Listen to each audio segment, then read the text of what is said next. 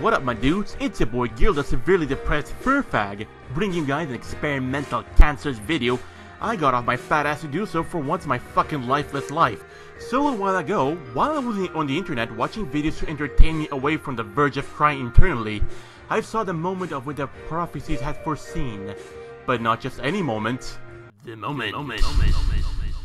So, meet Foxler, a gay-ass fox with a gay-ass tie and a gay-ass sports armband with a paw print on it. And again, you might be wondering, what's wrong with the paw print? Well, that's an easy case. The paw print is the main symbol for the furry raiders, which I myself am a part of. The only thing we raid is each other's dick. The main thing that the raiders are is a group of fur fag friends dodging all the drama that some asswipes would love to bash it for a couple of pennies. And the funniest part is, the bashing has gotten so much to the point of determination, such as Kiwi Farms, of which the cesspool is by its own means. Now we move on to the side of the coin, also known as the dark side. So the main point of this video lies in the darker realm of this video. Meet Dogpatch Press, an independent alternative media furry journalist who is not only gay as fuck, but also a Democrat. So now that we know the two main characters of the story, something quite special has happened between Dogpatch and the special entity that has invaded this realm of existence to bash onto Foxler. And this special entity is no more, no less than the myth, the legend, the Huffington Post. And so you might be wondering, why does the Huffington Post went out of their way to side with a bunch of fur fags? Does the mainstream media hate the alternative media? What do they find so interesting in losers, like all furries are, including me by the way? And that's what we're gonna find out with quality furry detective work. Recently, Foxler has uploaded a video debunking this in his own video, so I thought it'd be a good opportunity to try something new, and an opportunity to create some dank-ass memes, boy. Please, senpai. Not the senpai. Not the senpai. So without any more faggotry, we now summon the memes. What's up, my favorite fluffies out there? Oh my god, I'm a fluffy. I'm a fluffy. So I'm making a video response to an article done in the Huffington Post by Priscilla. From what I looked up, this Priscilla from the Huffington Post is a journalist that focuses more on arts and culture. That is, if I think it might be the right journalist too. She asked me some questions about the article and some of the things that were in it. Right. So you were interviewed on a few things. Did you at least get paid? And I just want to make a little video response about it. And that's where we are. Yeah. The first one is, and it was regarding the tweet from Dogpatch Press. Dog shit press. I mean, Dogpatch Press. You know for sure it's gonna be a good one when you hear Dogpatch Press. And the quote line goes, "It wouldn't be surprised if there's a short distance between Putin and Foxler." Whoa. Putin? The Russian president and Foxler? Well, congratulations. You are sent into memehood. We think. You know, I find this really funny. And I think the reason why Dogpatch Press made this comment. Well, it's Dogpatch. You can't expect much from a fella like that, eh? Because when I was looking for artists to commission work for the group and myself, you know, a lot of the American-based and some of the European-based furry artists wouldn't take my commissions because, you know, I'm not very liked. You know, this is one of the reasons why I joined the Furry Raiders. I know for a fact I am a piece of shit. And I'm also hate as well too, so you know.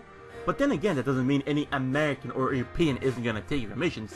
Some, I guarantee you, they would love to do so.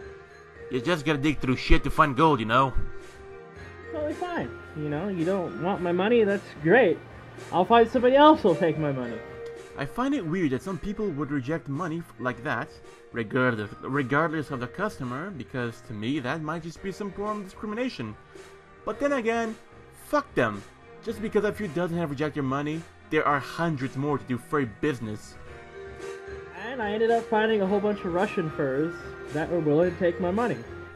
Of course the Russians furs would, especially with the fact that the current Western Democrats are very keen to discriminate Russians on all levels. And then again, any Russian artist is very talented. I can assure you that. And I started a co-relationship with them, and they did lots of work for us. And I think that's where Dogpatch Press got that information from. See? I knew I was right. And tried to put it in his own narrative, saying, hey, you know, this fox is somewhat related closely to Putin in some, you know, conspiracy out there. And it's just... Блядь! Блядь! Ай, блядь! А ну, чики-брики в дамке! How is a person living in Colorado have connections, close connections to Russia and Putin in that level? That you know, that just boggles my mind. Hey now, you're a meme now? Get your yiff on.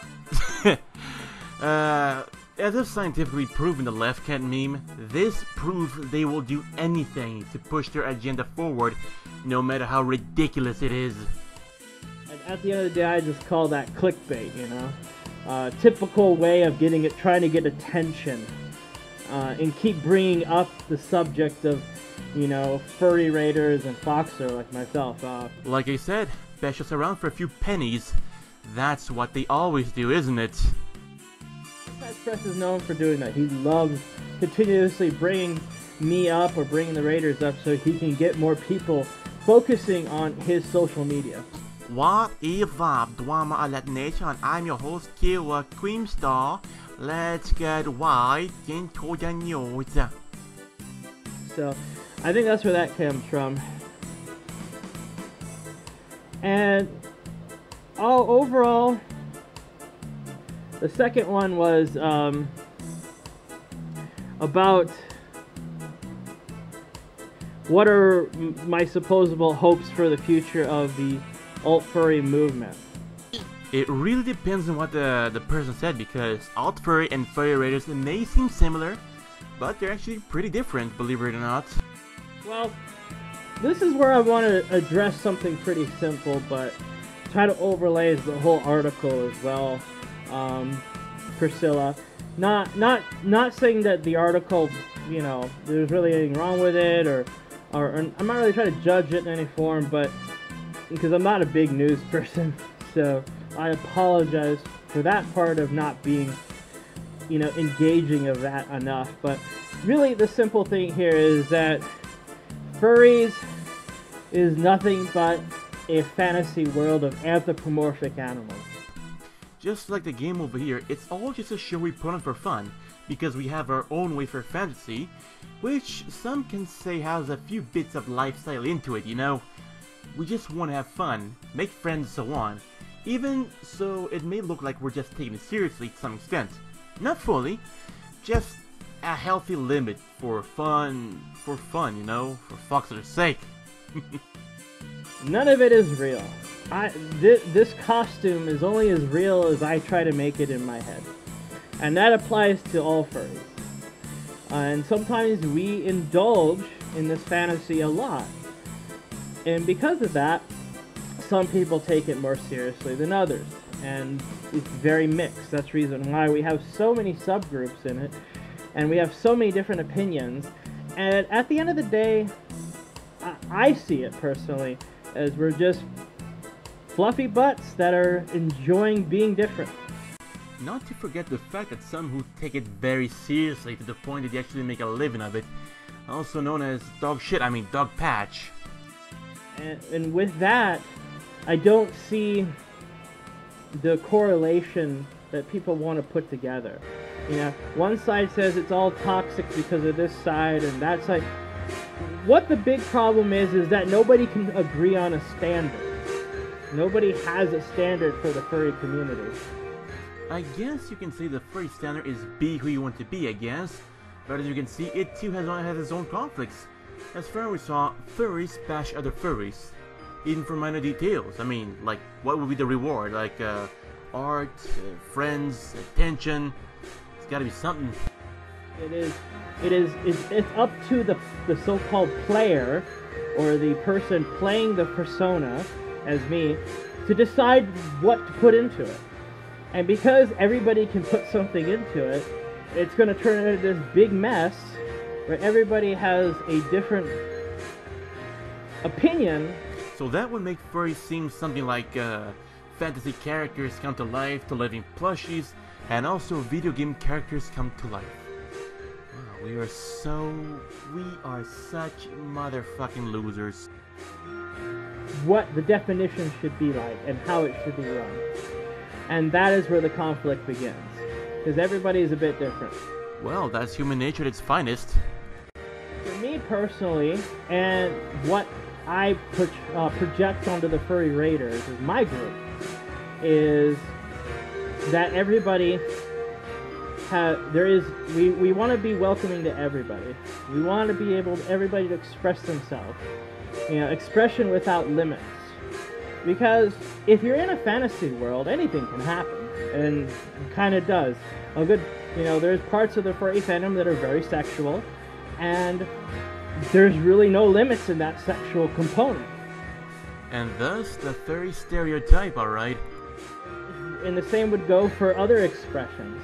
You know, people may have political expression, people may have hobbies that they want to express part of their furry side. I mean, I kind of do that with myself. That armband is so offensive. I'm so triggered. I'm a big car guy, and I like to express my love for automobiles with furry as well. And, you know, if anybody asks what my political beliefs are, you know, I'm still sitting down on the apolitical spectrum. I don't really want to worry about politics. Well, I'll give them credit for that, because nowadays it's basically impossible to avoid the toxic sludge of politics. I mean, for me, I just do it, you know, one, because of memes, and because, hey, I guess you can say, like, it's a bit of self-torture and fun for it, but hey, at least I think to some extent I enjoy it, I guess. I don't know. So, when somebody asks me how I feel about Alt Furry, or, you know, the future of it, Alt Furry is actually a separate group. Told you, the Alt Furry and the Furry Raiders, they seem similar, but they're actually quite different. From the Furry Raiders and myself. And they have their own ideological path or mission, their own mission, that they want to follow. And I'm not going to stop them from having their mission, because it doesn't affect me.